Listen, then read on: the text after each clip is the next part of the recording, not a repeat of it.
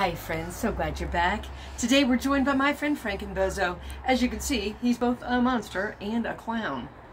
My dad used to tell me when I was making situations in my own mind worse than they were, catastrophizing, hand wringing, just being all stressed out, he used to say, well, you know, while you're building that monster, go ahead and stick a clown nose on it. That was his way of saying, hey, lighten up.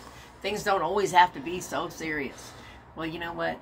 Sometime when you are feeling, oh no, what if this happens? What if that happens? What if this happens? There is a way to lighten up a little bit and bring a little humor to the situation. Hey, Frank, can I put you down for a second so people can see this mudra flow in both my hands? Is that okay? Yeah? All right. So we're going to do a mudra flow. We're going to start out with prana, which is like two peace signs, but you put your fingers together and move into gyan.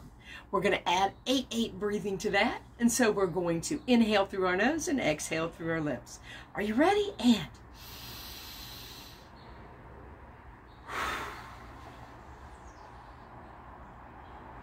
yes. So whenever you're in a situation where you're making it a little bit worse than it actually is, see if you can remember this mudra flow and this breathing, and that will help. Hey, Frank, thank you for joining us today and helping us lighten up a little bit. Would you like to wave goodbye to our friends at home? Yeah? All right. Bye-bye, friends. You got a monstrous problem?